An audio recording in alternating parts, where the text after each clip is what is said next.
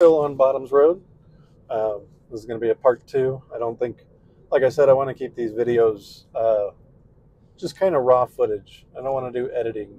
You get what you get. Fast forward through bits if you want, or just kind of watch and keep it running in the background, whatever suits your viewing interest. But I just had to sit down and kind of try and play with like how I wanted this to work, and so rather than going back up the hill. Let's see what it does. Okay, well, I think it managed that situation well. Um, I decided I wanted to just kind of let it run on the road and see how it goes. Around here, things that we may have to contend with.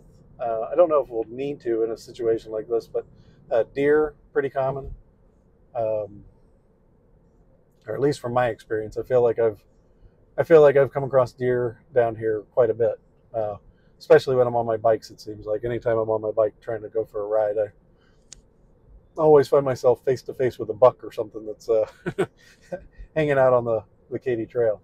So let's see. This might be a fairly simple trip. We'll find out. I'm just letting the car. I just typed in my home address. Uh, Figured I'd let the car find its best way back and let it do its thing. Um, so I'm not even sure. I'm hoping it kind of takes me up through Weldon Springs for anybody that's familiar with the area, because I know that can get hilly, a little curvy at times. So it could just create some situations where uh, vision, I guess you could say, around certain curves might be a little limited, etc. Um, but we'll find out that part as we go. Uh,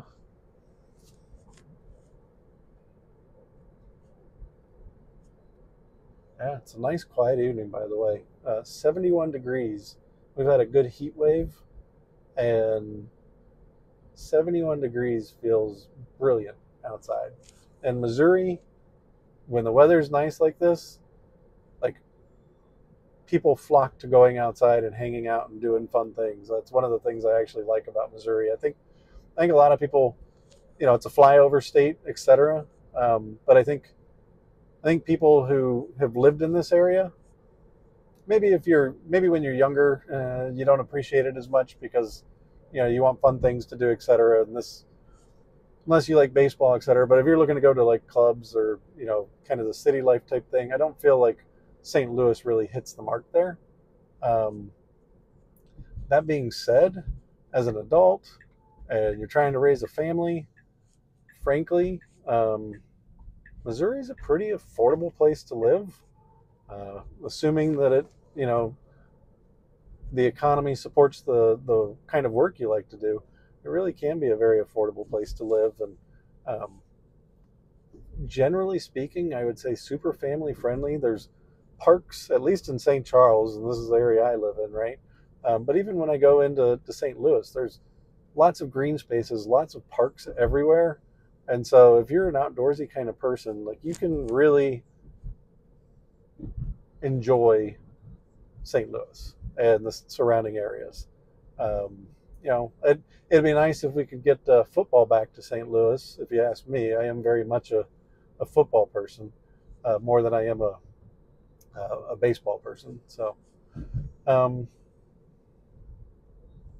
yeah, again, this has been so far a very uneventful drive. Like this is the kind of thing you want to do, right? Like I know that sounds silly, I'm somebody making YouTube videos, but at the end of the day, um, like in a perfect world, there'd be nothing for me to do videos about. Like it would just be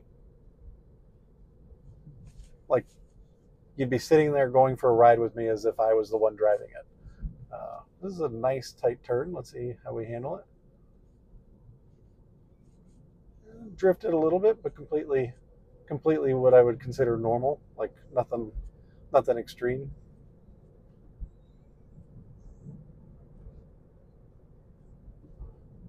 Some of these homes around here in Weldon Springs are absolutely beautiful, by the way. I don't. We're into the wrong lane. It did self-correct itself, but again, into the wrong lane. For some reason, it really has an issue with this version in particular. 12.3.6 really struggles with this kind of, like, when the lane widens scenario and it has to choose between the straight lane and the turning lane. See, there's that drop and accelerate. Like, we don't need to accelerate that fast. I mean, electric cars are torquey, but it doesn't need to accelerate that fast on roads like this. Um, but yeah, that's probably the number one thing I would say that is crept up on 12.4.3 versus 12.3.6 is just the lane issue. The 12.3.6 actually had a different issue, which was it was indecisive about which lane to be in, but it would generally figure it out pretty early and then get into the lane and stick to that lane.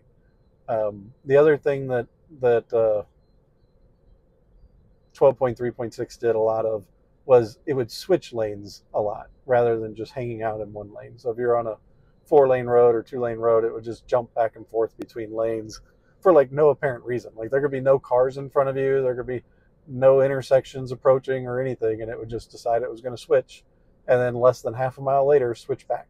You know, but again, that's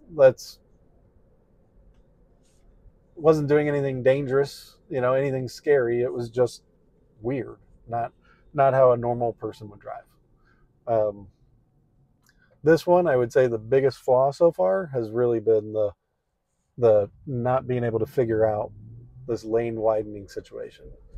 And I really thought that they said, again, take what Elon says with a grain of salt, but I really thought they said that on 12.4 and higher that they were going to deal with the acceleration off the line type issue, like making it more of a normal acceleration, how most people would drive their car. You don't need to go from 0 to whatever the speed limit is as fast as the car can get there. If there's a car in front of you, it trails behind them at a nice normal pace. But if there's no car in front, it just takes off. So, all right, we're out of Weldon Springs. We're into St. Peter's. So far, so good. I mean, minor little issues, but nothing that's really to write home about so far. Yeah, again, couldn't figure out the lane. Now, admittedly, nighttime and the lane is not well marked. It's kind of, uh, at this stage, like the lane markings are old. So we're back on to what is called Mid Rivers Mall. So you guys have seen, uh, you've seen this road from the other side. Usually I'm actually driving north to south on a lot of the videos that you've seen me on Mid Rivers Mall. So this time we're actually coming up from the river and we're heading north on Mid Rivers Mall, and we're going to make a left onto Highway N, which is the road that I live off of.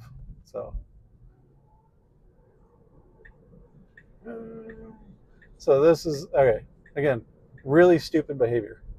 We're going to be making a left. There's zero. This is what I was talking about with 12.3.6 just a second ago. Like, here I was making it sound like they fixed it, and it just did it again. Like, no idea why we just had this random move where we went from one lane to another. Now we'll have to make the left here. Let's see which lane it picks. Okay, I'm fine with that. I did an earlier drive on FSD. I didn't have the camera rolling because I had the family with me, and I don't know that they care to be on camera sometimes. So it was making the left from here, and it cut the lane with the car in the left lane, by the way. So that these left-hand turns, even when they're marked out where there's a lane marking like this, I mean, you can see it right here. If I'm in this right left-hand turn lane, I don't know why it won't stick to that lane line. It cuts it short, and it did it when there were people in there.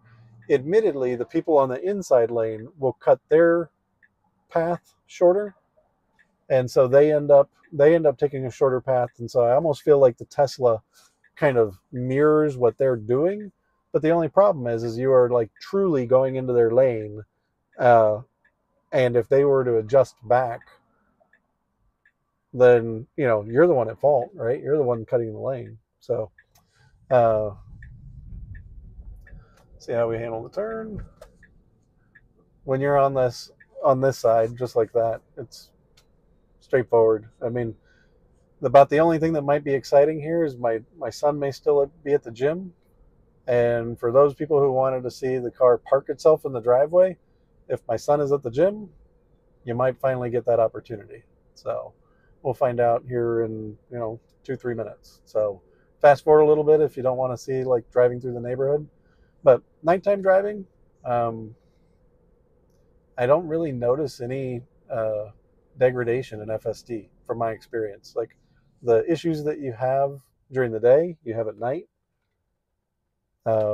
Even during the rain, somebody had asked the question about wanting to see it at rain when it was raining. I'll take it out if we get a rainstorm sometime in the near future. Um, I'll take it out. The only things that you'll notice is that will throw up a warning and make a lot of noise and give alerts warning you about potential degradation. But by and large, I don't think I've seen anything specific or unique that caused a problem when it came to driving in the rain. The only thing I will say that I did not like about FSD driving in the rain is that when you're on a road like this one, most of the big puddles of water that pull up, so when we do get like heavy rains, sometimes you can get some serious puddling of water just because it's not draining fast enough on these right lanes. And it'll go through those water puddles without slowing down. So just like right now we're doing 40 and a 35, it'll hit those water puddles at 40 miles an hour. And, hydroplaning is a real issue. I mean, I'm not talking like little puddles of water. I'm talking like several inches thick puddles of water.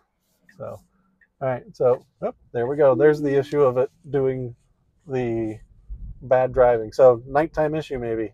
If you noticed, I had to intervene because it was going to run into the median. It was actually probably going to go left of the median. So, at least we got that one on camera. Instead of you guys actually hearing me say that it's an issue, you get to see what I'm talking about, that it was an issue. And I had a car behind me, which is why I intervened as quickly as I did. With no cars coming or around, I would have actually tried to play that out a little bit, but I did not want to deal with the issue of a car behind me, potentially causing an issue there.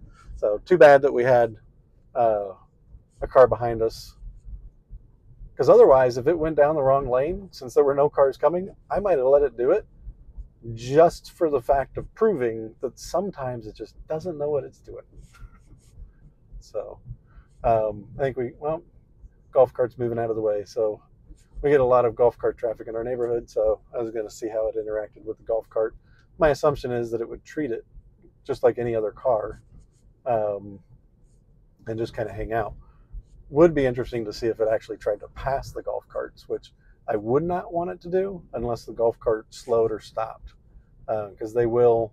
A lot of times people are just trying to be courteous, and so they'll kind of pull over to the side and wave you on, especially the older golf carts that only do like 13 miles an hour or something like that. But here's our funky stop.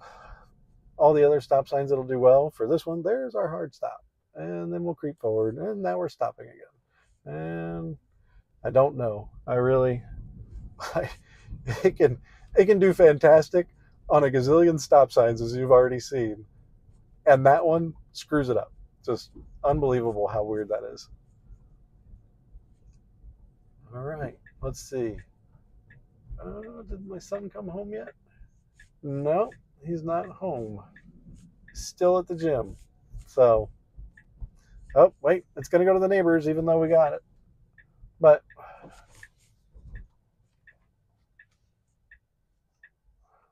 there you go, in case you were wondering whether it'll park itself. It will actually park itself. Unfortunately, it parked itself in the wrong driveway this time. What do you do? It's a work in progress for sure, guys. Work in progress for sure. So let's see if we can give it a helping hand. Let's do this. I'm gonna press home again. This time I'm gonna go. All right.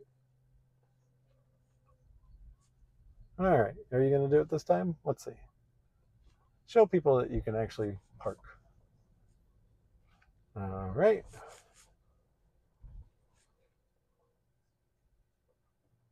There you go. That was it. It actually did a better job on the other one. So there you go, folks.